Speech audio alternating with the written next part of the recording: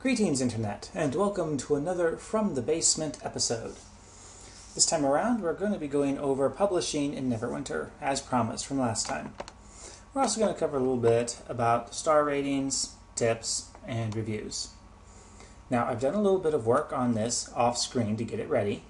I have filled out the description a little bit more to give people an idea of why is this being published. I want people to understand that this is not a joke dungeon, that there's really a reason why this has been pushed out there. Now notice the use of hashtags here. Hashtags are sort of a community-driven effort to give people a better way of trying to find content, because currently there's not really a lot of search options. And so the hashtags are a way the community has of finding this information. And here's a list of the currently accepted community tags. By no means are you limited to just these. You can use whatever tags you want, to be honest. Or not use them. It's purely an optional sort of community-driven thing. But they are there if you want to use them. And as the description here mentions, I have added in annotations to this map. So if you want to go through and play it in-game, you'll be able to find all the little notes that I dropped in using invisible clickies. Now, before we hit the publish button, we want to do a final check on quality. You'd want to go back in and check your story. Make sure that you don't have any default text like this here. I've got the default go to next map. You really don't want to have that. I would want to replace this with, enter the dungeon or something like that. Check this map transition, leave the dungeon. Awesome. Make sure that you don't have any default text left. Do a final pass on your maps, make sure everything looks okay. Check your dialogue trees. You would want to go in and, on all of your dialogues, do a Control-A, Control-C, hop over to your word editor of choice, paste it in, make sure you have no spelling errors. It's these little things like spelling errors and grammar mistakes that will really detract away from a player's experience in your dungeon. Of course, check your costumes and check your items, of which we have none for this video. Alright, once you've done your final quality check, make sure you save your work, and then you can hit the publish button. Now, this takes a little bit of time to do. You get a little box here telling you that this is a server-side operation. You tell it yes. It's going to come here and it's going to say starting quest publish, and you're going to have to wait 10, 20 seconds or so for the server to exchange data, and we're done. Sort of. It's now been fired off to the server, and the server is now responsible for processing this. Until we get a message notifying us that our quest publish is done, it's not going to be visible. Also, notice it tells us right here that we are currently publishing. Until that changes to published, this is not going to be visible in-game. So, while we're waiting for that, and that can take 5-ish minutes or so, if the server is getting hammered like it is right now, because I am recording this on the night of open beta, it could potentially take longer than 5 or 6 minutes. So, we'll see. If it takes too long, we'll do a video cut and come back in once it's done. Alright, reviews, ratings, stars, tips. What is this stuff over here? Well, as people play your quest, they will be given the option to rate it if they complete it. You will only get ratings if your quest is completed. And you'll be able to see here on this chart which rating, how many ratings of each that you have gotten. These are averaged out by some mystical magical formula to get your average star rating. I'm not joking about the mystical magical formula. I don't think really anybody in the community fully understands how Cryptic rates the stars. Suffice to say, 5 stars are good, 1 stars are bad. But a single 1-star rating won't cripple your average rating score. Tips here shows you the total amount of tips you have received for this adventure, this quest. It doesn't show you the current amount of tips you have available to withdraw, but it does show you the total number of tips. Oh, and wow, that went very surprisingly fast. We're done. Notice here, it now tells me that it's published. It tells me when I published this adventure. The Submit to Cryptic button, as the pop-up here indicates, this is you saying that I think my quest is really awesome and should be a featured quest. Cryptic only features 2 quests a week, so the competition for this is a little bit fierce, but never hurts to try. Now you click that and you'll submit your quest to Cryptic for featuring. Keep in mind that if it gets featured, a copy is going to be created and you're not going to be able to edit that copy. Whatever you submit is sort of like frozen in time, so be aware of that.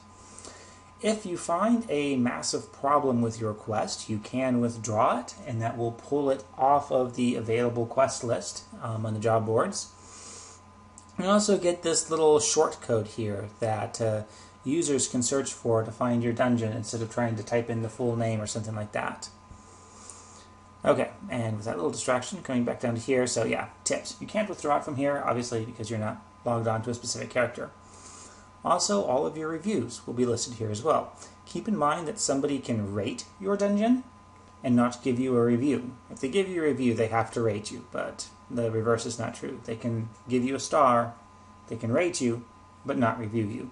So keep in mind that the numbers up here are not going to match the numbers down here. Alright, now, our dungeon has been published. So let's see how we can find this inside of the editor, or not inside of the editor, apologies, inside of Neverwinter. Because there are a couple of things that get changed once you go from Foundry to Live. Pathfinding is generated for your mobs. Patrol routes are going to work better. Wandering will work correctly. And there's potentially a few other things that could happen. You just never fully trust computers. Something might have gotten broke in the publishing process. It's important that you go and you test your quest right away. So let's do a video cut and then come back in when I'm in the game.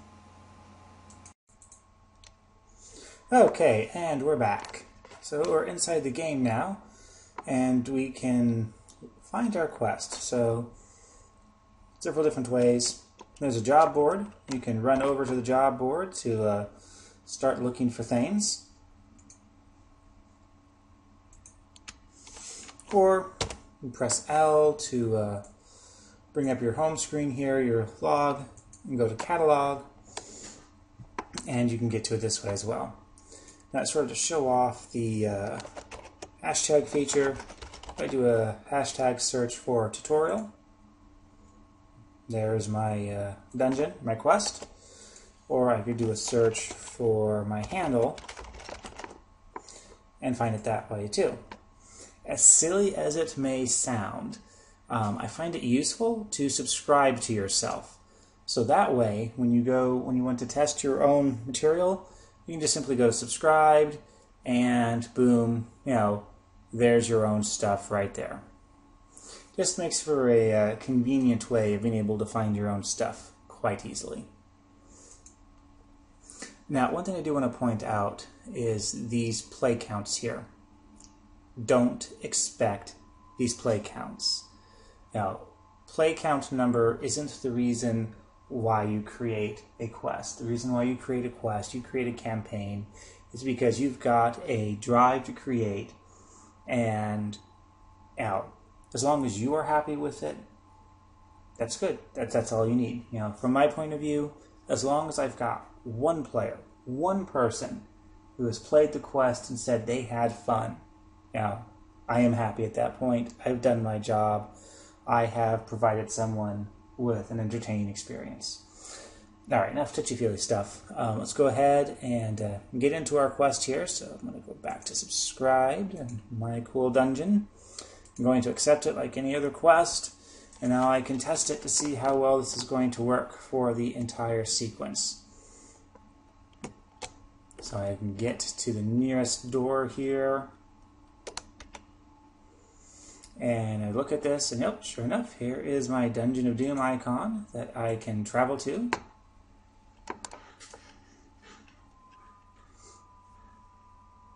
Now, the thing to keep in mind for playing your own content, you are allowed to play your own content. It will increase its play count, but of course you cannot rate your own content. So, keep that in mind. It's not really going to hurt anything, but it's not going to help anything either. And here's little annotations that I was talking about, little clickies that I have put out everywhere. So I can come in here and see how the encounter is going to work. Yeah, it looks like everything's working pretty good. I can't leave loot behind, especially on a live character. It's like if something drops, I have to pick it up. That's just the way I'm hardwired. Yep. And dragon shields are now proceeding to make my tail here a little bit. Stop that. Bad kobolds. And we can go through and just test to make sure that everything's working. The main thing that I want to test is the additional fight that we put in right towards the end. I didn't really test that very effectively in the editor, so I want to reach that fight and make sure that it's going to work as intended. Okay, I see them, I charge in, yep, and sure enough, I got the guys on the side and they are attacking. Never really quite sure about the range, the distance on things, so I was, not 100% sure that was going to work as intended, but it did. I've got a bunch of barrels over here I can try and kick around. Oh, yeah, that's right. You can't kick them around inside dungeons, so yeah, they're just there, static. Oh, I forgot to move that guy. Too late now. I think I just completely whiffled with that attack. And just, for fun, massive overkill.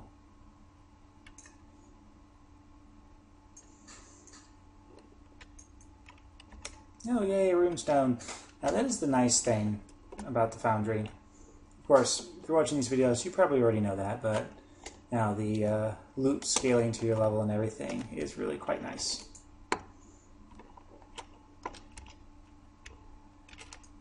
And of course, we've got the Worm Priest over here doing his best to make life difficult. And of course, the Sly Blades are hammering the heck out of me. Yeah, it looks like everything is working correct. We've got a nice challenging little fight here that would probably go a lot smoother if I was paying a little bit more attention to fighting as opposed to talking. And oh, I missed something in the quality check. This is why you always, always, always have to go back through and test your levels again and again and again. I wish I could pass this off as intentional, but no, I honestly did forget to go back and change this from scroll pile 01. You don't want that. That will take away from people's experience. So now I would have to go back in, change that, and republish it. Instead, that actually looks like a very good spot to put an annotation note there. So I will do that instead. And finally, let's test to make sure the rewards are working. Probably should alter that so I'm like kneeling down. It lasts a little bit shorter. Okay, there's my chest. Grab my chest. Accept. Quest objectives complete. And press F to go to next map. I could have sworn I had that changed, but there's another one to change. And so, yay. Everything works as it should. Life is wonderful. You have quests published now if you've been following through and doing these things with the video. There's, of course, far, far, far more that you can do with the Foundry, and future episodes From the Basement shall deal with those topics. Until then, happy adventuring!